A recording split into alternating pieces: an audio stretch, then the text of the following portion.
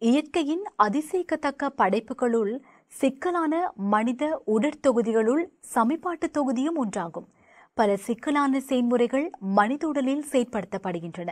உதாரணமாக, உணவு உண்ணல், கல்வி நடவடிக்கைகளில் தொடர்ச்சியாக ஈடுபடுதல், விளையாடுதல், பாடசாலை செல்லல் போன்ற செயற்பாடுகள் ஆகும். இச்செயற்பாடுகளுக்கு தேவையான ஆற்றல், சக்தி, பாதுகாப்பு போன்றவற்றிற்காக இசைவாக்கப்பட்ட உயிர் தொழிற்பாடுகள் மனித உடலினுள் ஒழுங்கமைக்கப்பட்டுள்ளன. மேலும் சில உயிர் தொழிற்பாடுகளான கழிவகற்றல் உடலின் வெளிச்சூழலுடன் இணைந்து செயற்படுத்தப்படும்படி வடிவமைக்கப்பட்டுள்ளன. இவை அனைத்தும் மனித செயற்பாடுகளை வழிநடத்துகின்றன. இதுபோலவே பல உடற்தொழிற்பாடுகளை பற்றி இப்பாடத்தில் நாம் கற்பதற்கு எதிர்பார்க்கின்றோம். உங்கள் அனைவருக்கும் வணக்கம். தரம் 11 உயிரியல் விஞ்ஞான பாடப்பிரிவில் உணவு சமிபாட்டு தொகுதி தொடர்பான கற்கைக்கு உங்களை அன்புடன் வரவேற்கின்றோம். இவ்வலகிலும் வழமை போல் ஒவ்வொன்றாக ஆராய்வோம். வணக்கம் நண்பர்களே. உணவு சமிபாடு உடலில் இடம்பெறும் பிரதான உயிர் தொழிற்பாடாகும். நானும் உங்களைப் போலவே ஆர்வத்துடன் இப்பாடத்தை கற்பதற்காக இணைந்துள்ளேன். இப்பாடத்தில் என்ன கற்றுக்கொள்ளப் போகின்றோம் என நீங்கள் ஆவலாக இருப்பீர்கள். இங்கு முதலாவதாக நாம் கற்பது உணவு சமிபாடு தொடர்பானதாகும். அதனுள் உணவு கால்வாயினுள் காணப்படும் சகல அங்கங்கள், அதன் தொழிற்பாடுகள் பற்றியும் ஆகும். அடுத்ததாக உணவு கால்வாயின் ஒவ்வொரு அங்கங்களிலும் இடம்பெறும் உணவு சமிபாட்டு பொறிமுறையை பற்றியதாகும். வாய்க்குழி, இரைப்பை மற்றும் சிறுகுடலில் இடம்பெறும் உணவு சமிபாட்டு பொறிமுறையை பற்றியும் பெருங்குடலில் இடம்பெறும் பொறிமுறை பற்றியும் ஆகும். அதுபோலவே சமிபாட்டின் இறுதி விளைபொருட்கள் அகத்துறிஞ்சப்படும் பொறிமுறையை பற்றியும் ஆகும். இறுதியாக உணவு கால்வாயுடன் தொடர்புள்ள நோய்களான இரைப்பை அலர்ச்சி, மலச்சிக்கல், நெருப்பு காய்ச்சல், வயிற்றோட்டம் என்பன உருவாகும் விதம் பற்றியும் தடுக்கும் முறை பற்றியும் ஆராயப் போகின்றோம். உடலில் இடம்பெறும் வெவ்வேறு உயிர் செயற்பாடுகளுக்கு சக்தி அவசியமாகும். உடலின் சக்தி தேவை போல உடல் வளர்ச்சிக்கும் சுகாதாரத்திற்கும் போசணி பதார்த்தங்கள் அவசியமாகும். மனிதன் உட்பட அநேகமான விலங்குகள் உணவுக்காக பிற அங்கிகளில் தங்கி வாழ்கின்றன. இவை இடை கவ்விகளாக இருக்கின்றன. வெளியிலிருந்து உள்ளெடுக்கும் உணவில் உடலுக்கு தேவையான கார்போஹைட்ரேட், புரதம், இலிப்பிட்டு, விட்டமின்கள் மற்றும் கனியுப்புக்கள் உள்ளடங்குகின்றன. இவற்றில் கனியுப்புக்கள், விட்டமின்கள் மற்றும் குளுக்கோசு, பிரக்டோசு மற்றும் கலக்ட்ரோசு போன்ற போசணை பதார்த்தங்கள் உடலினுள் நேரடியாக அகத்துறிஞ்சப்படுகின்றன. ஆனால் நீரில் கரையாத சேதனச் சேர்வைகளான கார்போஹைட்ரேட், புரதம், இலிப்பிட்டு போன்றன உடலில் மூலம் அகத்துறிஞ்சப்படக்கூடிய எளிய மூலக்கூறுகளாக மாற்றப்படும். சிக்கலான சேதனச் சேர்வைகள் அகத்துறிஞ்சப்படக்கூடிய எளிய சேதன சேர்வைகளாக மாற்றப்படுதல் சமிபாடு எனப்படும். அடுத்ததாக உணவு சமிபாடுடன் தொடர்புடைய உணவு சமிபாட்டு தொகுதி பற்றி ஆராய்வோம். உணவு சமிபாட்டிற்கும் சமிபாடடைந்த உணவை அகத்துறிஞ்சுவதற்கும் சமிபாடடையாத மீதி கூறுகளை அகற்றுவதற்கும் ஏற்றாற்போல சமிபாட்டு தொகுதி வடிவமைக்கப்பட்டுள்ளது. இச்செயற்பாடுகள் உணவு கால்வாயின் பல்வேறு அங்கங்களினாலும் அதனோடு தொடர்புள்ள சுரப்பிகளினாலும் மேற்கொள்ளப்படும். இச்சுரப்பிகள் உணவு கால்வாயின் வெவ்வேறு பாகங்களில் நொதியங்களையும் ஏனைய பதார்த்தங்களையும் சுரக்கின்றன. வாய்க்குழியே உணவு கால்வாயின் முதற் பகுதியாகும். வாயானது தசைப்பற்றான மேல் கீழ் உதடுகளினால் சூழப்பட்டுள்ளது. இது வாய்க்குழியினுள் திறக்கின்றது. பற்கள் அமைந்துள்ள மேல் மற்றும் கீழ்த்தாடைகள் வாய்க்குழியை எல்லைப்படுத்துகின்றன. கீழ்த்தாடை மாத்திரம் அசையக்கூடியது. அதுபோன்றே உமிழ்நீர் சுரப்பிகள் உமிழ்நீரை சுரக்கின்றன. வாய்க்குழி உணவை சுவைப்பதற்கும் உமிழ்நீருடன் கலந்து விழுங்குவதற்கும் நாக்கு முன்னும் பின்னும் அசையக்கூடியவாறு வாய்க்குழியின் உள்ளிடத்தின் பிற்புறமாக பொருத்தப்பட்டுள்ளது. அடுத்ததாக தொண்டை உணவு பாதைக்கும் சுவாச பாதைக்கும் பொதுவான பகுதியாகும். களமும் வாதநாளியும் தொண்டையினுள் திறக்கின்றன. வாதநாளி துவாரத்திற்கு மேலாக குரல் வளையில் மூச்சுக்குழல் வாய்மூடி அமைந்துள்ளது. உணவினை விழுங்கும் போது மூச்சுக்குழல் வாய்மூடி மூடுவதன் மூலம் உணவு சுவாச பையினுள் செல்வதை தடுக்கின்றது. இதனால் தொண்டையினுள் உணவு அல்லது நீர் தடைப்படும் போது அதனை உடனடியாக அகற்ற வேண்டும். இல்லையெனின் சுவாச பாதையில் தடை ஏற்பட்டு மூச்சு திணறல் மூலம் மரணம் கூட ஏற்படும். உணவு கால்வாயின் அடுத்த பாகம் களமாகும். உணவு திரளையை தொண்டையிலிருந்து இறப்பைக்கு கொண்டு செல்லும் களமானது சுருங்கி காணப்படும் தசையிலான ஒடுக்கமான குழாயாகும். சுற்றுச்சுருங்கள் அசைவின் மூலம் களத்தினூடாக உணவு கடத்தப்படும். களத்தின் சுவரில் ஏற்படும் சுருக்கம் விரிவு காரணமாக உருவாகும் சுற்றுச்சுருங்கள் அசைவின் மூலம் உணவு திரளை கீழ்நோக்கி அசைவதற்கு தேவையான உதைப்பு வழங்கப்படுகின்றது. இதன் மூலம் உணவு களத்தினூடாக இரைப்பையை அடையும்.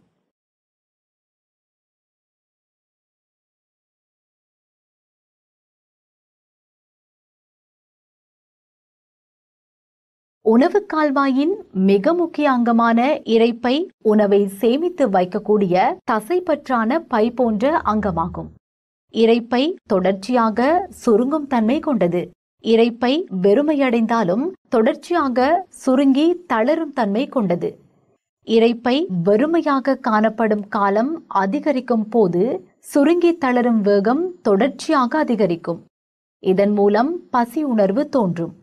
பசி என்பது உணவு தேவைக்கான சமிஞ்சையாகும். இரைப்பையின் இறுதி முனையிலுள்ள குடல்வாய் இரைப்பை இறுக்கி தசை மூலம் உணவு முன் சிறுகுடலுக்கு கடத்தப்படுதல் கட்டுப்படுத்தப்படுகின்றது. உணவு கால்வாயின் மிக நீளமான குழாயுருவான பகுதி சிறுகுடலாகும். இது 7 மீட்டர் நீளம் உள்ளது. இது முன் சிறுகுடல், இடைச்சிறுகுடல், பின் சிறுகுடல் என 3 பகுதிகளாக பிரிக்கப்பட்டுள்ளது. முன் சிறுகுடல் சி வடிவானது. 25 சென்டிமீட்டர் நீளம் உள்ளது. இச்சிறுகுடலில் சதைக்கானும் பித்தக்கானும் பொது இடத்தில் திறக்கின்றன.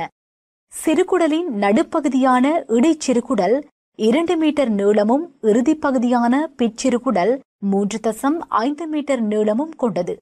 இங்கு காணப்படும் விசேடமான கட்டமைப்பு வாழ்வு ஒன்றின் மூலம் சிறுகுடலிலிருந்து பெருங்குடலுக்கும் பெருங்குடலிலிருந்து சிறுகுடலுக்கும் உணவு செல்லல் கட்டுப்படுத்தப்படுகின்றது.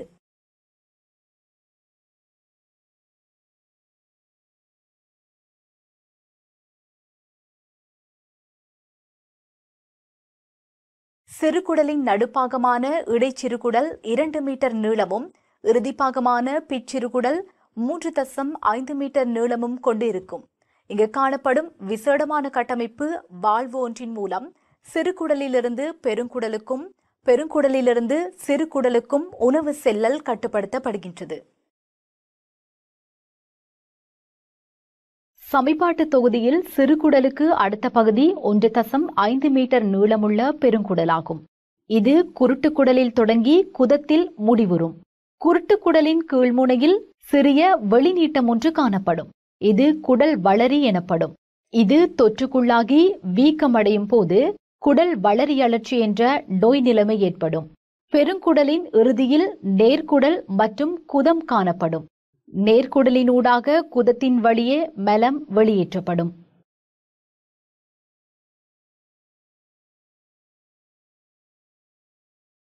உணவு கால்வாயுடன் தொடர்புள்ள சுரப்பிகள் ஈரல், பித்தப்பை, சதையி, வாய்க்குழியிலுள்ள உமிழ்நீர் சுரப்பிகள் ஆகும். ஈரலினால் சுரக்கப்படும் பித்தச்சாறு பித்தப்பையில் சேமிக்கப்படுவதோடு பித்த நிறப்பொருட்கள், பித்த உப்புக்கள், இருகார்பனேற்று அயன்கள் மற்றும் நீர் என்பன பித்தச்சாற்றின் கூறுகளாகும். சதையின் மூலம் சுரக்கப்படும் சதையச்சாற்றில் திரிச்சின், அமிலேசு மற்றும் இலிப்பேசு போன்ற சமிபாட்டு நொதியங்கள் காணப்படும். வாய்க்குழியில் உணவானது பொறிமுறை மூலம் ரசாயன முறை மூலம் சமிபாட்டிற்கு உட்படும். இங்கு பற்கள் மூலம் உணவு சிறு துண்டுகளாக்கப்படுதல் பொறிமுறை சமிபாடு எனவும், வாய்க்குழியில் காணப்படும் தயலின் அல்லது உமிழ்நீர் அமைலேசு மூலம் உணவில் உள்ள மாப்பொருள் மோல்டோஸாக மாற்றப்படுதல் ரசாயன சமிபாடு எனவும் அழைக்கப்படும். பான் அல்லது சிறிதளவு சோற்றினை வாயில் வைத்து மென்று உண்பதன் மூலம் உணரப்படும் இனிப்புச் சுவைக்கு மாப்பொருள் மோல்டோஸாக மாற்றப்படுதலே காரணமாகும். வாய்க்குழியில் சமிபாடடைந்த உணவு திரளையானது சுற்றுச்சுருங்கள் அசைவின் மூலம் களத்தினூடாக இரைப்பைக்கு கடத்தப்படும். இரைப்பையை அடையும் உணவு திரளையானது பொறிமுறை மற்றும் ரசாயன சமிபாட்டிற்கு உள்ளாகும். இரைப்பை சுவரில் ஏற்படுத்தப்படும் சுருக்க அசைவின் மூலம் உணவு திரளை மேலும் சிறு துண்டுகளாக உடைக்கப்பட்டு நன்கு கலக்கப்பட்டு பாகநிலைக்கு மாற்றப்படும். இது இரைப்பை பாகு எனப்படும். இந்த இரைப்பை பாகு இரைப்பை சுவரின் மூலம் சுரக்கப்படும் இரைப்பை சாற்றுடன் கலக்கப்பட்டு ரசாயன சமிபாட்டிற்கு உள்ளாகும். இரைப்பை சாற்றில் பிரதானமாக ஐதரோகுளோரிக் அமிலம் மற்றும் செயற்படாத பெப்சின் அல்லது பெப்சினோஜன் காணப்படும். ஐதரோகுளோரிக் அமிலம் மூலம் உயிர் பெற்ற பெப்சினோஜன் உயிர்ப்புள்ள பெப்சினாக மாற்றப்படும். இந்த பெப்சின் மூலம் புரத சமிபாடு ஆரம்பமாகும். ஆனால் பெப்சின் மூலம் முற்றாக புரத சமிபாடு நடைபெறுவதில்லை. பெப்சின் மூலம் புரதம் பொலிபெப்டைட்டாக மாற்றப்படும். அதேவேளை குழந்தைகளின் இரைப்பையில் பாலை திரளையாக்கும் நொதியமான ரெனின் காணப்படும். இரைப்பையில் நீர், குளுக்கோசு மற்றும் சில மருந்து பொருட்கள் அகத்துறிஞ்சப்படும். ஆனால் ஏனையவை சமிபாடடைந்தாலும் அகத்துறிஞ்சப்படாது. எனவே இரைப்பை பாக்கில் பகுதியாக சமிபாடடைந்த புரதம், சமிபாடடைந்த மற்றும் சமிபாடடையாத கார்போஹைட்ரேட்டு, சமிபாடடையாத இலிப்பிட்டு, நீர், அயன்கள் மற்றும் விட்டமின்கள் காணப்படும். இதுபோன்று 3 மணி நேரம் இரைப்பையில் காணப்படும் இரைப்பை பாகு ஆனது அடுத்ததாக சிறுகுடலின் முதற் பகுதியான முச்சிறுகுடலுக்கு கடத்தப்படும். இவ்வாறு சிறுகுடலுக்கு வரும் இரைப்பை பாகு ஆனது சதைச்சாறு, குடற்சாறு மற்றும் பித்தச்சாற்றுடன் கலக்கப்படும். பித்தச்சாற்றின் மூலம் உணவில் உள்ள இலிப்பிட்டு சிறு துணிக்கைகளாக மாற்றப்படும். இது இலிப்பிட்டு குழம்பாக்கம் எனப்படும். இலிப்பிட்டு குழம்பாக்கம் மூலம் சமிபாடடைய செய்யும் இலிப்பேசு நொதியம் இலிப்பிட்டின் மீது தொழிற்படும் மேற்பரப்பு அதிகரிக்கப்படுகின்றது. சமிபாட்டின் இறுதி விளைபொருட்களாக கார்போஹைட்ரேட்டு சமிபாட்டின் மூலம் பெறப்படும் ஒரு சர்க்கரைச்சுக்களும் புரத சமிபாட்டின் மூலம் பெறப்படும் அமினோ அமிலங்களும் இலிப்பிட்டு சமிபாட்டின் மூலம் பெறப்படும் கொழுப்பமிலங்களும் கிளிசரோல்களும் காணப்படும். சமிபாட்டின் இறுதி விளைபொருள் சிறுகுடலின் மூலம் அதிகளவில் அகத்துறிஞ்சப்படுவதற்காக சிறுகுடல் பல இசைவாக்கங்களை கொண்டு காணப்படுகின்றது. இப்பகுதி வினைத்திறனான சமிபாட்டியல்பை காட்டும். சிறுகுடல் 7 மீட்டர் நீளமுள்ள குழாயாகும். இதனால் இரைப்பை பாகு அதிக நேரம் சிறுகுடலில் தங்குவதால் சமிபாடடைந்த இறுதி விளைபொருட்கள் அகத்துறிஞ்சப்படுவதற்கான நேரம் அதிகரிக்கப்படுகின்றது. சிறுகுடலில் உட்சுவரில் அமைந்துள்ள பல வட்ட மடிப்புகளை கொண்ட சடைமுலைகள் அதிகம் காணப்படுவதால் சமிபாட்டின் இறுதி விளைபொருட்கள் அகத்துறிஞ்சலுக்கான நேரம் அதிகரிக்கப்படுகின்றன. சடைமுலைகள் மேலணிக்களங்களின் மூலம் சூழப்பட்டிருத்தலால் சமிபாடடைந்த இறுதி விளைபொருட்கள் அகத்துறிஞ்சப்படுதலை இலகுவாக்கப்படுகின்றது. அதேபோன்று சடைமுலைகளின் மேலணிக்களங்களில் காணப்படும் நுண் சடைமுலைகள் மூலம் அகத்துறிஞ்சப்படும் மேற்பரப்பு அதிகரிக்கப்படுகின்றது.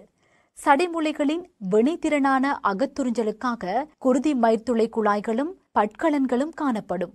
பட்கலன் என்பது நிணநீர் தொகுதியைச் சேர்ந்த ஒரு கட்டமைப்பாகும். இங்கு காணப்படுவது சிறுகுடலின் குறுக்கு வெட்டு முகமாகும். இங்கு காட்டப்படுவது சமிபாடடைந்த இறுதி விளைபொருட்கள் சடைமுலைகளின் ஊடாக கடத்தப்படும் செயல்முறையாகும். இங்கு சடைமுலைகளில் காணப்படும் குருதி மயிர்த்துளை குழாய்களுக்கு அமினோ அமிலம், விட்டமின்கள், கனியுப்புக்கள் மற்றும் குளுக்கோசு, கலக்ட்ரோசு மற்றும் பிரக்டோசு ஆகிய ஒரு சர்க்கரைச்சுக்கள் அகத்துறிஞ்சப்படும். அதேபோன்று பாட்கலனில் கொழுப்பமிலங்களும் கிளிசரோல்களும் அகத்துறிஞ்சப்பட்டு நிணநீர் தொகுதியிலிருந்து குருதி சுற்றோட்டத்திற்கு கடத்தப்படும். குருதியில் குளுக்கோசு மட்டம் அதிகரிக்கும் போது குளுக்கோசு ஆனது கிளைகோசனாக மாற்றப்பட்டு ஈரலில் சேமிக்கப்படும். வெவ்வேறு உடற் செயற்பாடுகளுக்காக குருதியிலுள்ள குளுக்கோசு ஒட்சியேற்றப்படும். இதனால் குருதியில் உள்ள குளுக்கோசு மட்டம் குறையும். இதுபோன்ற தருணங்களில் கிளைகோஜன் உடைக்கப்பட்டு குளுக்கோசு ஆக மாற்றப்பட்டு குருதியில் சேர்க்கப்படும். இந்த குளுக்கோசு பல உடற்செயற்பாடுகளுக்காக பயன்படுத்தப்படும். சமிபாடடையாத மீதிக்கூறுகள் பெருங்குடலிற்கு கடத்தப்படும். இதில் நீரும் சமிபாடடையாத செல்லுலோசும் அதிகளவில் காணப்படும். பெருங்குடலில் அதிகளவு நீர் அகத்துறிஞ்சப்படுதலால் இறுதி விளைபொருட்கள் அரை திண்ம நிலைக்கு மாற்றப்படும். இவை குதத்தில் மலமாக வெளியேற்றப்படும். மலத்தில் சமிபாடடையாத பதார்த்தங்கள் நுண்ணங்கிகள் உணவு கால்வாயின் சுவரில் இருந்து வெளியேற்றப்பட்ட சிதைவடைந்த மேலணிக்களங்கள் சீதம் என்பன காணப்படும். அதேபோன்று பித்த நிறப்பொருட்கள் மலத்திற்கு நிறத்தை வழங்கும். குத வழியானது மலத்தினால் நிறையும் போது மலம் உடலிலிருந்து வெளியேற்றப்படும். வெளிச்சூழலில் நுண்ணங்கிகள் சேருமிடத்து தொற்றுகள் ஏற்பட அதிக வாய்ப்புகள் உண்டு. நுண்ணங்கி தொற்றினை தவிர வேறு வழிமுறைகளில் உணவு கால்வாய் தொடர்பாக பல நோய்கள் ஏற்படுகின்றன. அவை பற்றி இப்போது கவனிப்போம். ஏன் உங்களுக்கு வருத்தமா நிக்? நான் இன்று காலை உணவு சாப்பிடவில்லை. இப்போது வயிறெறிகின்றது. தொண்டையில் ஒரு விதமான புளிப்புச் சுவையை உணர்கின்றேன். நான் நினைக்கின்றேன் எனக்கு வாயு என்று. நான் நினைக்கின்றேன் நிக்கிற்கு ஏற்பட்டிருப்பது இரைப்பை அழற்சியாகும். ஆகவே இங்கு நிக்கிற்கு இரைப்பை அழற்சி ஏற்படும் விதம் பற்றியும் அதனை குணப்படுத்தும் முறை பற்றியும் பார்ப்போம். இரைப்பை அழற்சி என்பது அன்றாடம் நாம் கேள்விப்படும் ஒரு நோயாகும். இது இரைப்பையின் உடலில் உள்ள சீதப்படை சிதைவடைவதால் ஏற்படும் நோய். வீரியமாகும் போது இரைப்பையின் உள்ளிடச் சுவரிலும் சிறுகுடலின் உள்ளிடச் சுவரிலும் காயங்கள் ஏற்படும். நேரத்திற்கு உணவு உட்கொள்ளாத ஒருவருக்கு இரைப்பை அழற்சி அதிகளவில் ஏற்பட வாய்ப்புகள் உண்டு. அதுபோன்றே வினாக்கிரி, மிளகாய், தேங்காய் எண்ணெய், சுவையூட்டிகள் என்பன அதிகளவில் சேர்க்கப்பட்ட உணவுகளை உண்பதன் மூலம், அதிக புகைத்தல் மற்றும் மது பாவித்தலின் மூலம், அதிக மன அழுத்தம் மூலம் இரைப்பை அழற்சி படும்.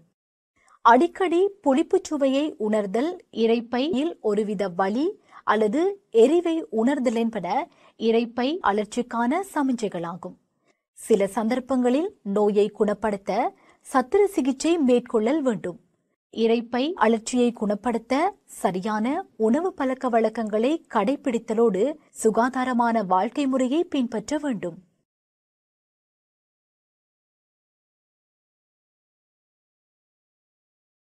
மலம் அதிக நேரம் பெருங்குடலில் காணப்படும் போது பெருங்குடலினால் அதிக நீர் அகத்துறிஞ்சப்படுதலால் அதிக திண்ம நிலைக்கு மாற்றப்பட்டு மலம் வெளியேறுதலில் அசௌகரிய நிலை ஏற்படும். இதுவே மலச்சிக்கல் எனப்படும். கோதுமை மாவில் செய்யப்பட்ட உணவுகள், இறைச்சி போன்ற நார்ச்சத்து குறைந்த உணவுப் பொருட்களை உட்கொள்வதால் போதுமான அளவு நீர் அருந்தாமையினால் மலம் கழித்தலை பிற்போடும் போது மலச்சிக்கல் ஏற்படும். அதுபோன்றே சில மருந்து வகைகளை உட்கொள்வதால் மலச்சிக்கல் ஏற்படும். மலத்தை அகற்றுவதற்கு கடுமையாக முயல்வதனால் குதவழியில் காணப்படும் இழையங்கள் சிதைவடைந்து குருதி பெருக்கு ஏற்படுகின்றது. நீண்ட காலம் காணப்படும் மலச்சிக்கல் நோய் நிலைமை மூலவியாதியாகும். மரக்கறி, பழங்கள் என்பவற்றை உணவில் அதிகம் சேர்த்துக் கொள்ளல், போதுமான அளவு நீர் அருந்துதல், சரியான நேரங்களில் மலம் கழித்தல் என்பன மூலம் மலச்சிக்கலை தடுக்கலாம். வெளியிலிருந்து உணவு பானம் உள்ளெடுத்தல் மூலம் பரவும் பாக்டீரியாக்களின் மூலம் டைபாய்டு காய்ச்சல் ஏற்படும்.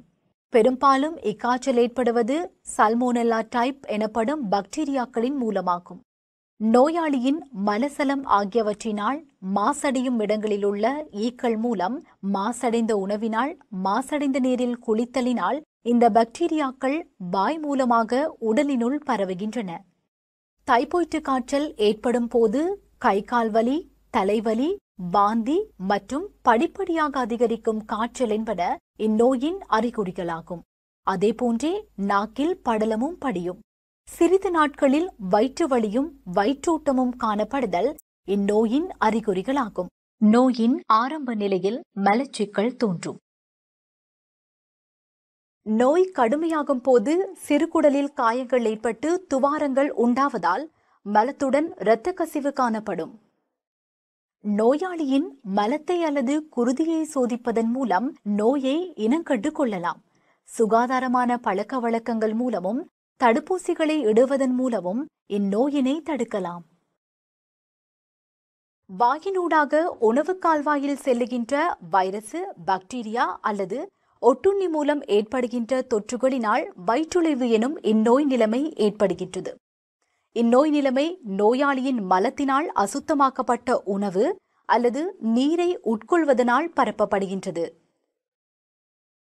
மலமானது திரவ வடியில் வெளியேற்றப்படுதல் இதன் அறிகுறியாகும். பெருங்குடலில் உள்ள நீர் சரியான முறையில் அகத்துறிஞ்சப்படாததன் காரணமாக இந்நோய் ஏற்படும். அதிகளவு வயிற்றோட்டத்தினால் உடலில் அதிகளவு நீரிழப்பு ஏற்பட்டு மரணம் ஏற்படக்கூடும். அதிகளவு நீர் ஆகாரங்களை அருந்துவதன் மூலமாகவும் தகுந்த வைத்திய சிகிச்சைகளை பெறுவதன் மூலமாகவும் இந்த நோய் நிலைமையை தடுக்கலாம். வயிற்றுளைவு நோய் ஏற்படுதலை தடுக்க ஈக்கள் பெருகும் இடங்களை அகற்றுதல் மற்றும் ஈக்கள் உணவின் மீது இருப்பதை தடுத்தல், தெருக்களில் திறந்து வைத்து விற்கும் உணவை உண்பதை தவிர்த்தல், நீரற்ற மலசல கூடங்களை பயன்படுத்தலின் மூலம் மலம் கழித்த பின் கைகளை நன்றாக சவர்க்காரமிட்டு கழுவுதல் போன்ற சுகாதார பழக்க வழக்கங்கள் அவசியமானதாகும். இது இப்பாடத்தின் இறுதி பகுதியாகும். நிக், இப்பாடத்தில் படித்ததை உங்களால் நினைவு கூற முடியுமா? ஆம், நினைவு கூற முடியும். நாங்கள் முதலில் மனிதனின் உணவு சமைப்பாட்டு பொறிமுறையை பற்றி ஆராய்ந்தோம்.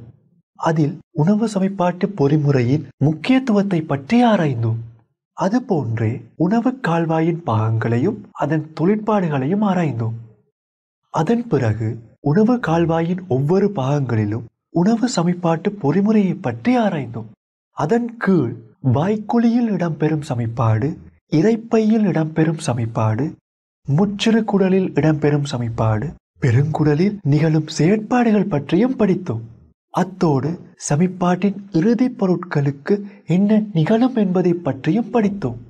பாடத்தின் இறுதியில் உணவு கால்வாயுடன் தொடர்புள்ள நோய்களான இரைப்பை அழற்சி, மலச்சிக்கல், தைப்பொயிற்று, வயிற்றுளைவு ஆகிய நோய்கள் ஏற்படும் விதம் பற்றியும் அவற்றின் அறிகுறிகள் பற்றியும் அவற்றை தடுக்கும் விதம் பற்றியும் ஆராய்ந்தோம். எனவே இது போன்ற இன்னும் ஒரு பாடத்துடன் சந்திக்கும் வரை நிக்குடன் உங்களிடமிருந்து விடைபெறுகின்றேன். இன்றைய நாள் இனிய நாளாக அமையட்டும். இன்றைய நாள் இனிய நாளாக அமையட்டும் நண்பர்களே.